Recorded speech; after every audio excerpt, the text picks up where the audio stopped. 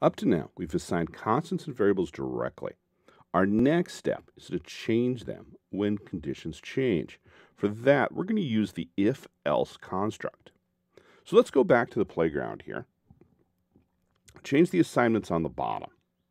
So we have a little bit different here. I'm going to change pi here to size. And I'm going to keep my size 10. And I'm going to add another Boolean variable called isRound. And I'm going to set it to a value of true.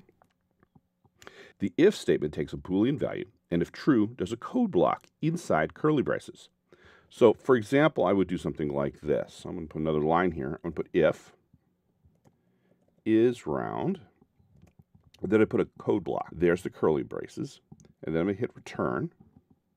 And then I'll put some code in here for a formula. And I'm going to do area equals pi times area divided by 4.0, because that will take the area that I have and make it into a circular area. Now to see this, I've been using the little sidebar thing, but we can also do something a little more robust and use print statement to make values that show up easily. So I'm going to put in here a print statement. And this only works in this playground, by the way. It's not going to work as well in the other playground. And so you put in things with commas here. So I put a string, literal, the area is, and then I put area. All right, now I've got that, put my code in here. I can go down to the bottom here and hit run my code. And if you move the little keyboard thing here, out of the way over there, you'll see that underneath it, there is a small dot on top of an icon. And if you hit that, you'll get a console, which will print results for you as you use the print statement. So we got the area here for 10. And being true, we get 78.525. Now I can go ahead and change my isRound here. And I can change that to false. Run it again, and now it's 100 because it's taking 10 times 10 and getting 100. And we're getting the area of a square pizza. Boolean expressions are often relations between two values. We use 6 symbols to describe this relationship. To test if the two values are the same, we use this symbol for equals, using 2 equal signs to be different from the single equals of assignment. This would be not equals. There's also the greater than and less than for inequalities. Finally, there's the combinations of equals and inequalities. So you have this for greater than or equal to, and this for less than or equal to. I'll use an inequality to determine the pizza size.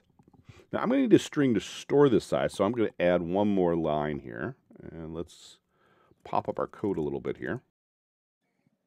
And I'm going to put in here var size name, and I'll make that a string, equals, and then just 2 quotes to make an empty string here. A small pizza is going to be any pizza of size 10 or smaller. So I'm going to add an if statement like this to mark my pizza as small. If size is greater than or equal to 10, then my size name will equal small. And I'm going to print out the results of what a pizza I have by doing print size name, pizza name. Okay, now I'm going to go run this. And the console shows a small margarita pizza. All right, now I'm going to go over here and change my size at the top here to 16. Hit run. And now the pizza shows just margarita because it's not a small pizza. Now suppose we wanted to indicate any pizza larger than 10 is a regular pizza.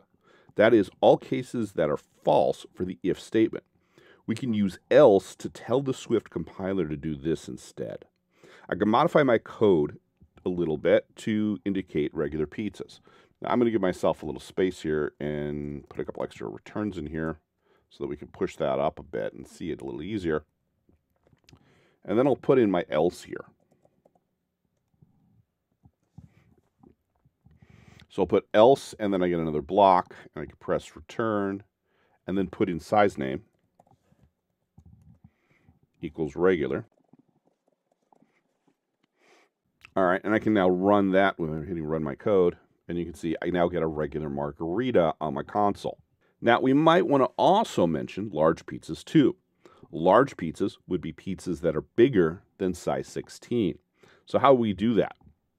Now, if else has a block. Now, the block can have anything you want in there, including another if else. So what you would do is nest the if else inside one of these two blocks. In this case, I'm going to say it's stuff that isn't small, because a large is bigger than a small. So it's somewhere in the else block here.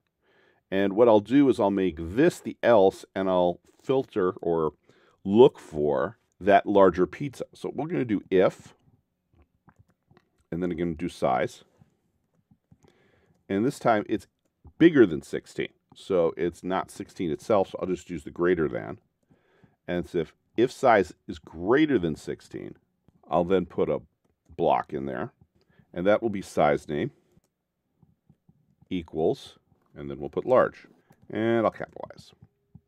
Now, the way I've got this code written, be careful, because what this is going to do is if it is 16 and then it goes to large, if I leave this out like this, it's just going to go back to regular. And so I don't want to do it that way. Instead, what I want to do is put this size name equals regular inside of an else. And I'm going to change my formatting a little here. I'm going to put the else on a separate line this time.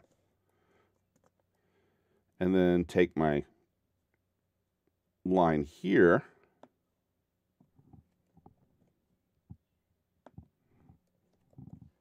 and add it. And I can now get rid of this.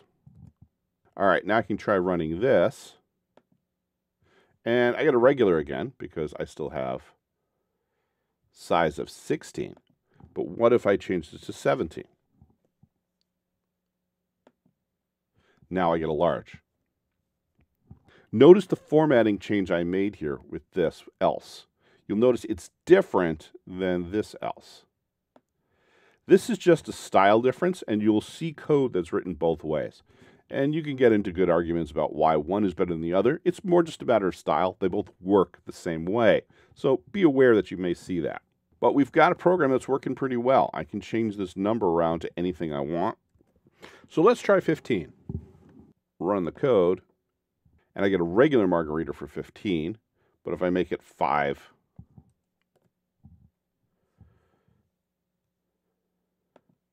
I get a small. And if I go to 25, I get a large. If-else statements are very common and control a lot in our applications. You've seen the basics here, but in our next lesson, you'll learn more advanced techniques with if-else, its cousin, the ternary conditional operator, and how all this works in SwiftUI. So don't forget to hit subscribe to get all the lessons.